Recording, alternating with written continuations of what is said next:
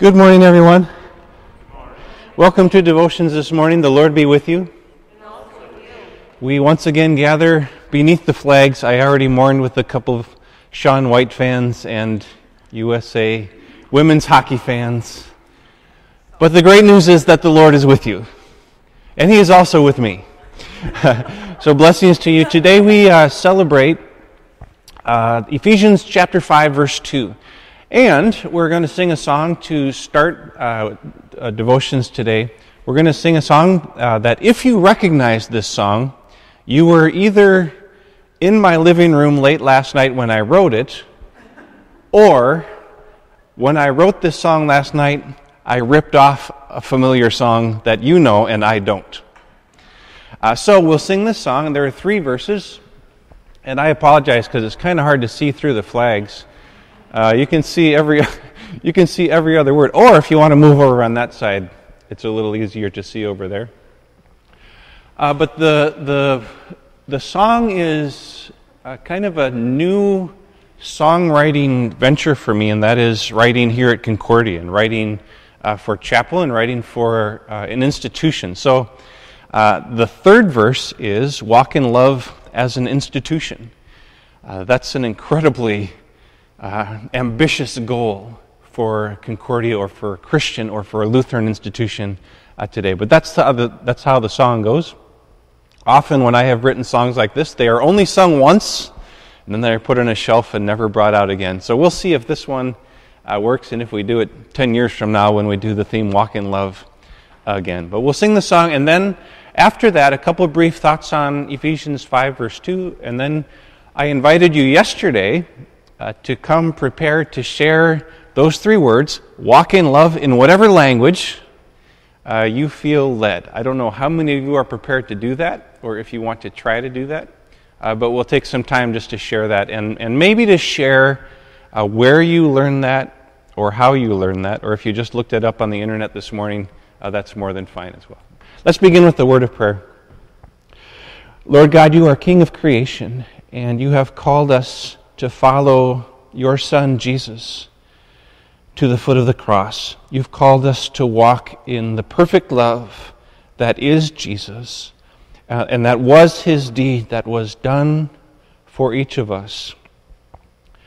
Give us courage, Lord, this day to walk in that perfect love, even though there are reasons not to each and every day. You have called us out of darkness and into your glorious light. Be with us today, Lord, as we gather together to worship, to sing, to pray, to hear your word, to encourage one another in our walk. In your holy name we pray. Amen.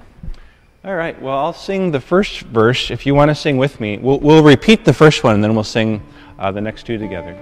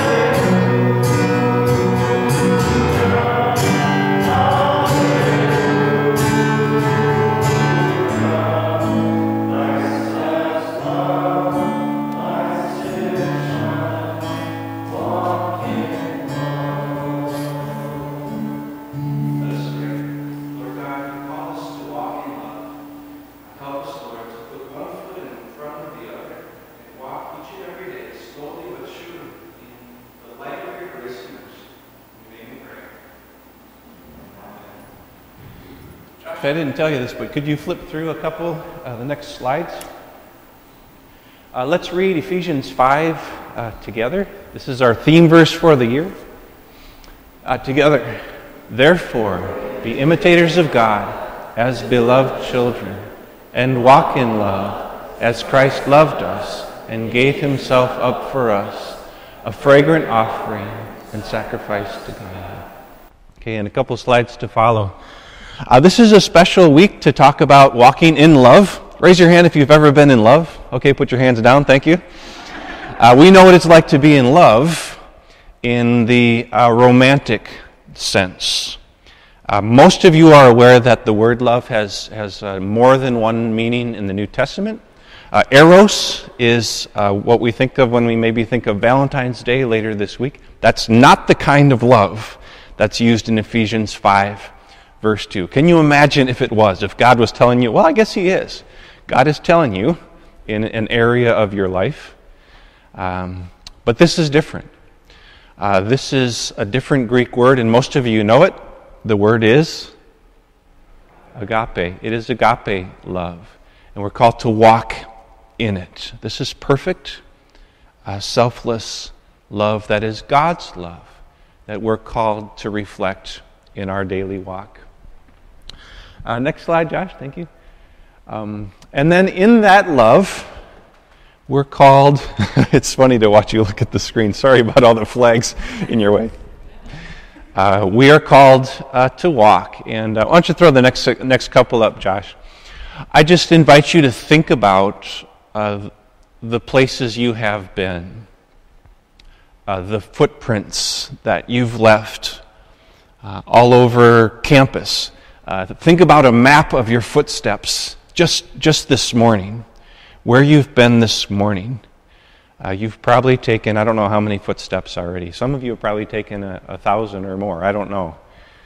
Certainly in the course of a day, you take several hundred, maybe even a couple thousand.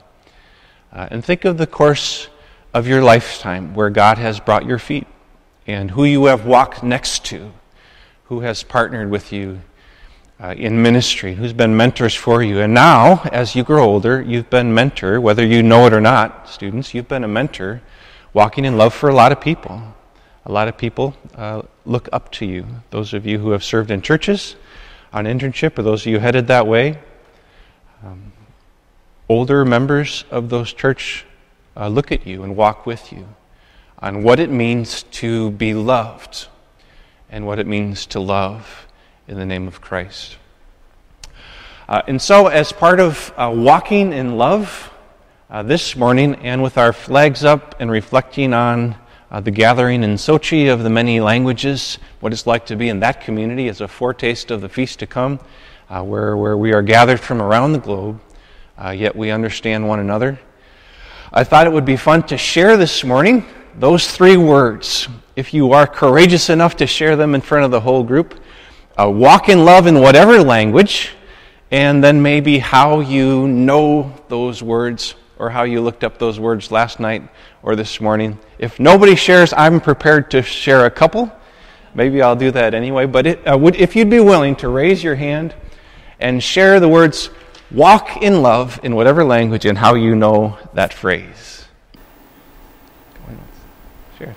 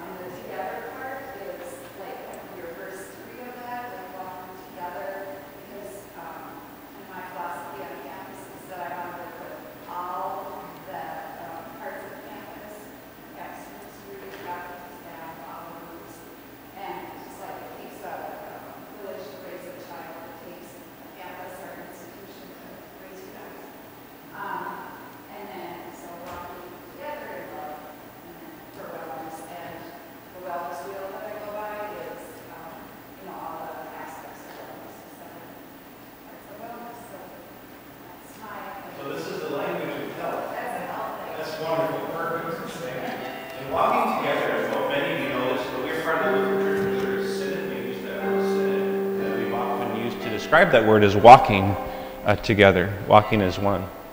So. Other languages.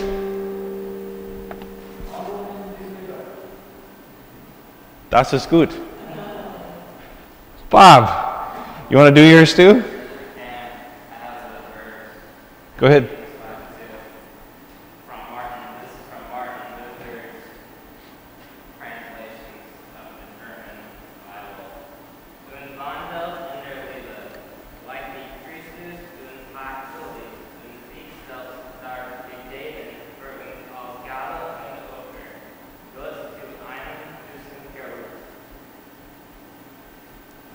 Jawohl. Okay. Other languages of walk in love.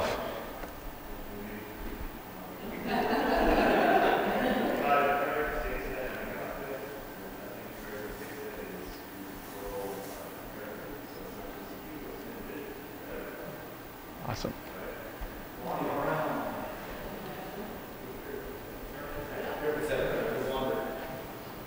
And you heard the word agape in the Greek, which we've already talked about.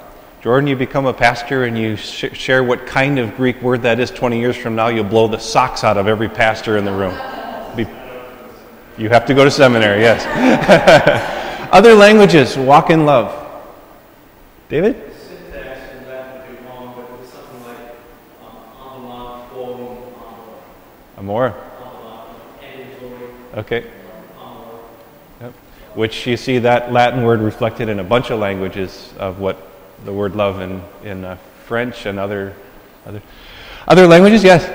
I know Naka o Aluku, which is Japanese, and I got this from Sarah. But I wanted to look up myself because I had it. Okay. They walk in love in Japan. That is for sure. Other languages.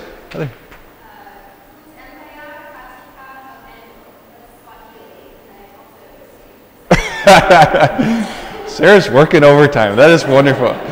Jackie, are you going to raise your hand next?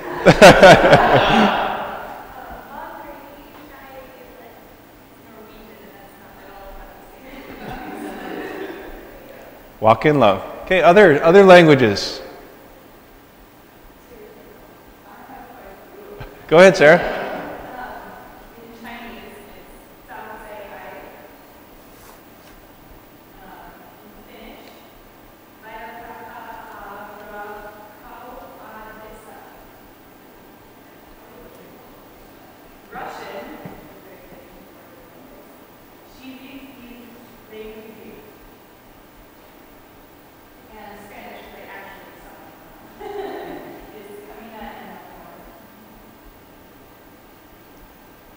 You heard the amor from the Latin root again.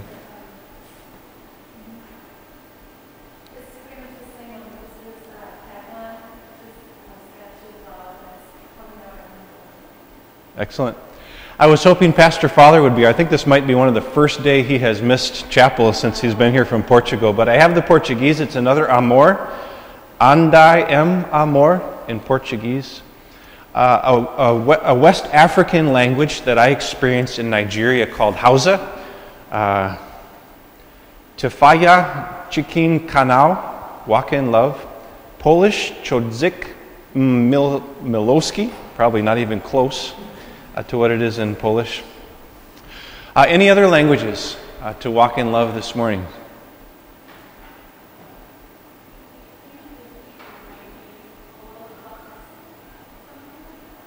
Okay. Excellent. Yes, they walk in love in Hebrew as well. Okay. Well, God's peace, brothers and sisters. Why don't you come up, Sarah, for prayers? And we're reminded this day that as we gather here in St. Paul for worship and we walk in love, that we are not alone. Even though some days we can have 100 people, some days we can have a small group like today, we do not walk alone. But we walk in love together with hundreds and thousands and tens of thousands and millions and billions of those who have gone before us in time and those who will come after us, who are called out of darkness into the light of Christ to walk in love, to proclaim in love in word and deed Christ's mercy and grace until he comes again. Please rise for prayer.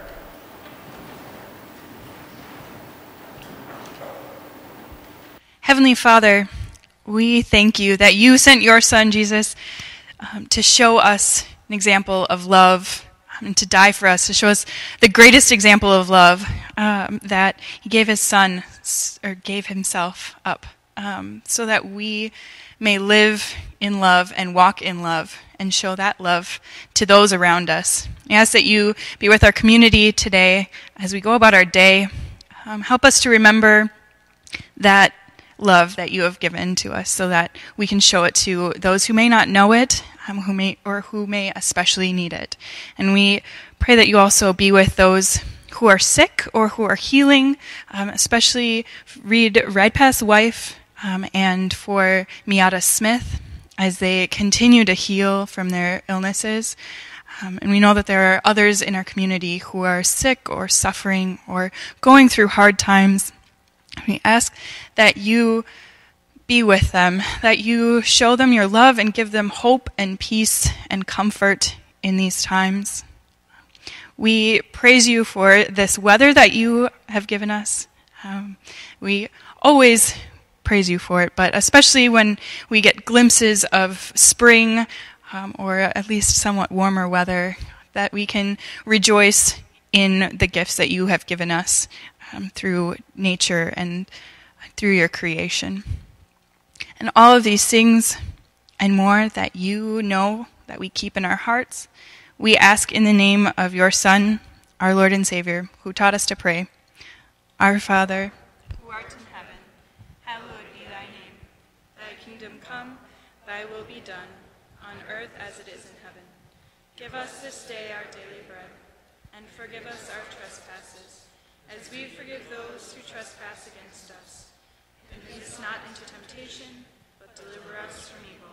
For thine is the kingdom, and the power, and the glory, forever and ever. Now go in peace to walk in love and serve the Lord.